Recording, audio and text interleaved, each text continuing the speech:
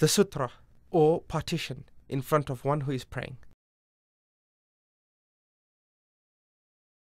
When one faces the Qibla, one has to take a sutra, or partition, when one is at home or on a journey for obligatory or voluntary prayers in the mosque or anywhere else. Due to what has been confirmed from the Prophet, peace and blessings be upon him, that he said, whenever any of you is praying, let him pray towards a partition and let him move close towards it. And also on the authority of Wahb, may Allah be pleased with him, he said, the Prophet, may the peace and blessings of Allah be upon him, led us in salah in Mina. He placed a walking stick, which is a short stick, in front of him. Then he prayed 2 rak'ahs. If anyone tries to pass between the one who is praying and his partition, he should be prevented.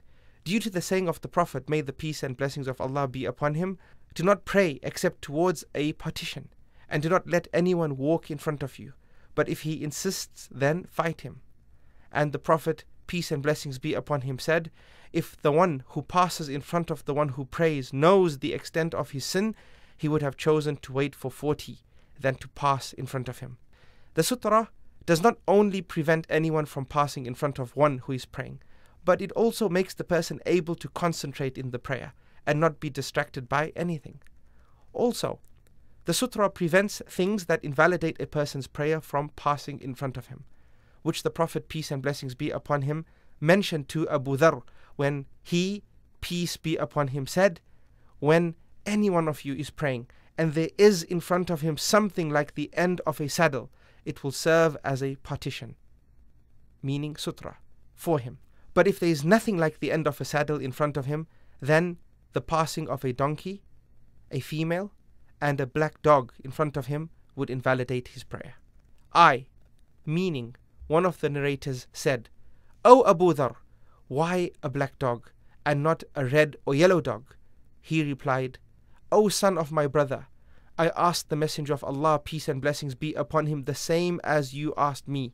And he, peace and blessings be upon him, said, the black dog is Satan.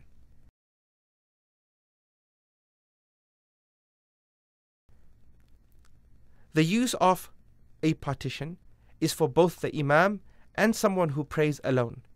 As for those who pray behind an Imam, the partition of the Imam is enough as their partition. This is as reported on the authority of Ibn Abbas, may Allah be pleased with him, who said, I arrived at Mina when I had almost reached puberty. While I was riding a female donkey, the Messenger of Allah, peace and blessings be upon him, was leading the people in prayer. I passed in front of some of the rows of those who were praying. Then I climbed off my donkey and sent the donkey to graze. Thereafter I joined one row, and no one admonished me for what I had done. If it is from behind his sutra, or far away from his place of prostration, if he, meaning the person who is praying, did not place a partition before himself. But some scholars exempt the holy mosque from this rule.